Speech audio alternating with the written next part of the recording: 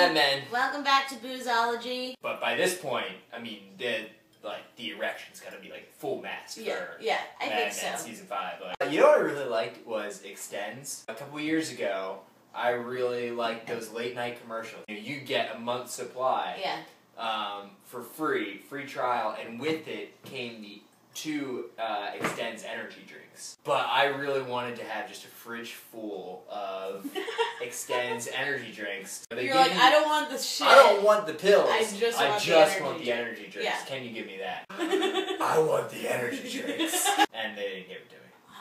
So I tried to go online the next day. They always say, like, okay, if this didn't work, how could we afford to have this business? Right. Here's the answer. They get your credit card. Shall we start with episode 5? Yeah, why not? Speaking of dicks, miracle childbirth, all that stuff. It's beautiful. I like the miracle that was going on in the waiting room. Yeah. You got your cigarette machine right there. You got your whiskey vendors right there. I guess a little lubed up. So a cameo by the chick that does the voice for Bart Simpson. Yeah. And a little worm comes down and she crushes it. And then the baby's born. Yes.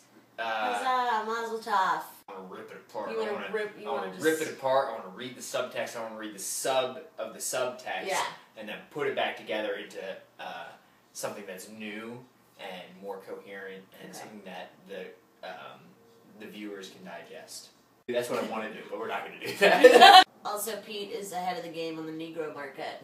I don't believe you don't watch baseball. And the guy's like, ha ha ha! It's been desegregated for like 15 years, bro. 6 guy walks into an advertising agency. Gender will fuck with you. Gender will fuck with me. Every time. I don't ever want to go back to Thailand. I fucking hate the British.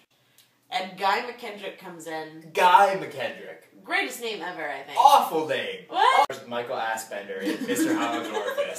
Gets on the John Deere lawnmower that... She can't really drive. That was recently acquisitioned by, what's his face? Or acquired, as some people like to call it. Turn nouns into verbs. I think it started with poop.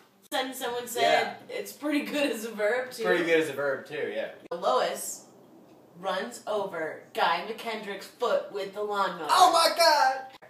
And because he's British, like that fucker didn't deserve a foot. Oh, and he goes like, turns out he'll never golf again. Never golf again. He's done in this business. It turns out that this cowboy that he met at the blackface party is eventually going to be the grandfather of Paris Hilton. Episode 7, 723, because they were running out of episode names. Most unlikely sexual relationship. Peggy and Duck. Can we talk about duck sex for a minute? Female ducks have evolved basically like Rube Goldberg vaginas. Yeah. He says he wants to take her clothes off with his teeth and give her a go around like she wouldn't believe. That's People like, say that? Still? Just is like waiting in Don's office with like a pen and a contract. He's like, Don, would you say that I know something about you? I would. Then sign the fucking contract, bro. Come on, man. Like, what sort of leverage do you have? Don't be did an you idiot. forget all this stuff? Like, come on. This is inappropriate. This is how people fuck in the 60s. There was no Facebook. That's what. Yeah, there was no Facebook. So Betty meets Henry Francis. He's charming, whatever. Don meets Miss Farrell, who I find somewhat insufferable. I think she's awesome. What disease do you get when you go in the same sweatpants for too long? It's like a specific disease. Ass rot? Don and Betty have a big fight. Don picks up these crazy fucking hitchhikers who are trying to avoid Vietnam, and he gets punched I was wondering when that was.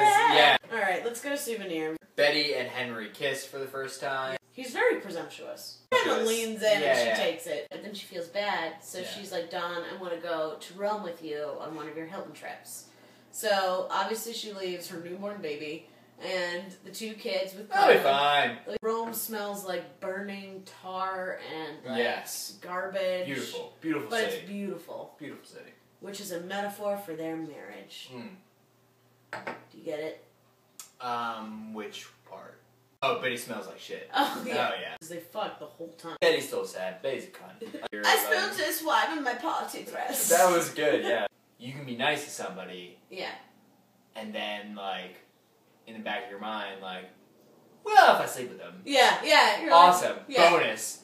But the hedging part is like, if not, that's how to be human. then I am a nice person. Yeah. So Pete replaces the dress. Like, the dress must run small. Like, Trina's not size 10. Yeah. Pete's like, well, yeah, it doesn't fit her well, but she loves it. And Joan's also just like, I don't want you telling anyone either that I work here. Yeah, exactly. Thank you. Mr. Peter. And he's like, I want you to try it out for me. Come on. Go, I got it. I just say get back tomorrow. Oh, Sabina Schnitzels. Okay. And then she cries.